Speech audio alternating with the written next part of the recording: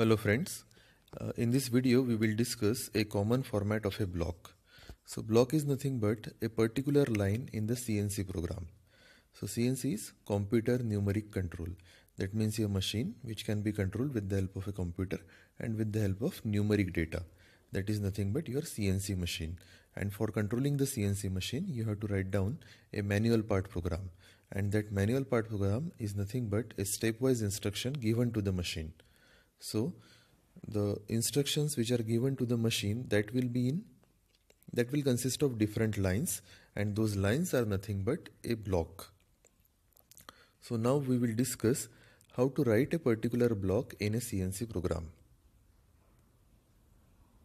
So at the start you have to mention that line with its number, as the CNC program consists of various lines or the number of lines. And suppose if you commit any mistake while writing the CNC program, then it is very difficult to identify the mistake which you have done in a particular line. And to identify that mistake, we can mention that line with a particular number. Suppose I have written one CNC program which consists of 50 lines and I have made some mistake in a particular line. So how to identify that line?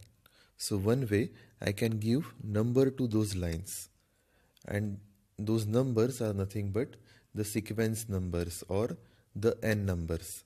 So in that case, first of all you have to write down a letter n and then its line number. Okay, so for mentioning a particular block I have to write down letter n and then its number. So I can start from say 1, 2, 3, 4, 5, 6, or I can give the numbers like N5, N10, N15, N20. So here I am maintaining a proper difference of 5. Even I can write N10, N20, N30, N40, N50. So in this example I am maintaining the difference of 10. So likewise I can give the numbers, but there is one condition, that the number should be in increasing order. Suppose you have written the line N10, after that you have to mention the line N11, N12, N13 likewise, but you cannot write after N10, N9, N8, N6. Okay, so the very first number, that is nothing but your sequence number, and its format is capital N, and after that its line number. Then the next thing is preparatory function. So after mentioning the line number, you have to mention the G codes. G codes are nothing but the preparatory codes, and which are useful for moving the cutting tool along X, Y or Z axis, or if you are working on the milling machine, you can move your table along X and Y axis and spindle along Z axis. And for getting these movements, you have to use different G codes. Those are nothing but preparatory codes. So the various G codes like G00. The meaning of G00 is rapid feed. That means you can move the cutting tool or say table from one location to another in rapid mode. If you write G01, that means it is linear interpolation, and which is basically used for machining action. So in that case your cutting tool or the table will move very slowly, because if you use G01, that means you are performing the machining action.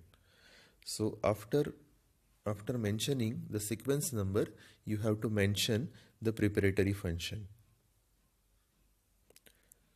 After mentioning the preparatory function, you have to mention the dimension words.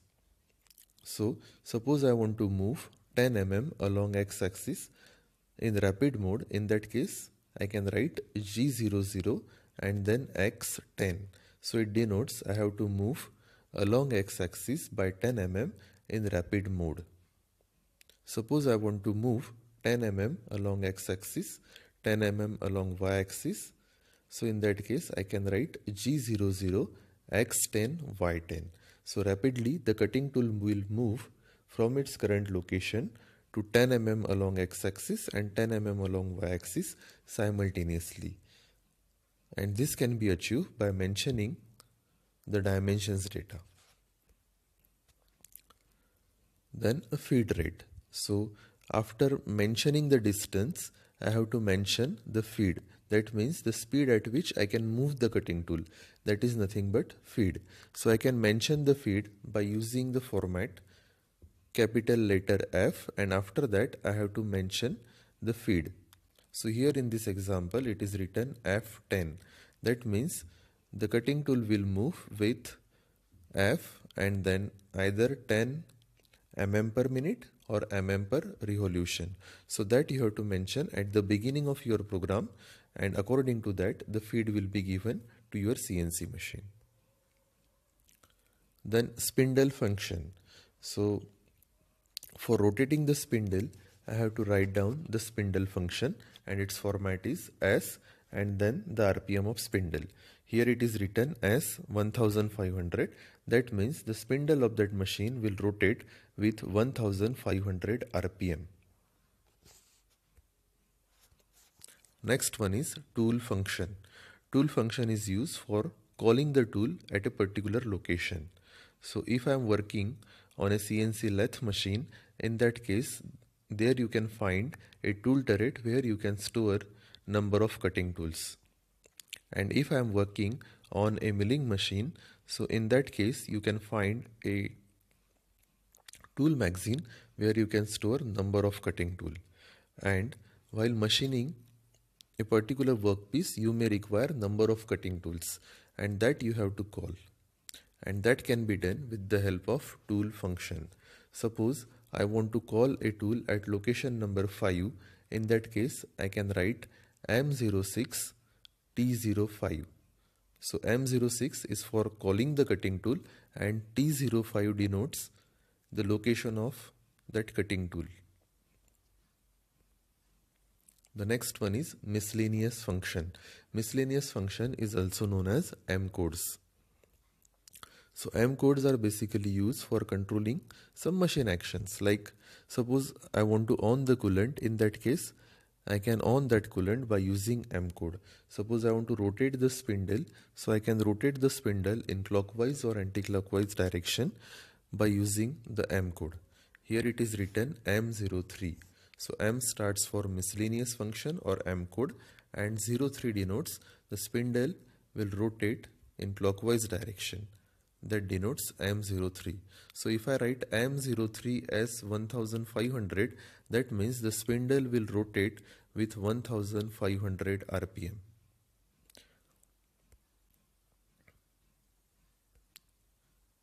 So here on this slide you can see a particular block in your CNC program. So that CNC program will consist of number of blocks, and this is nothing but a particular example of that block in your CNC program. So here I have mentioned N50. That means we can say it is a 50 number lines in your CNC program. And after that you have to mention various G codes, M codes, then the dimensional data, feed rate, spindle functions, and with that you can complete a particular block. So hope you understood all the things in a particular block in CNC program. So thank you so much for watching my video.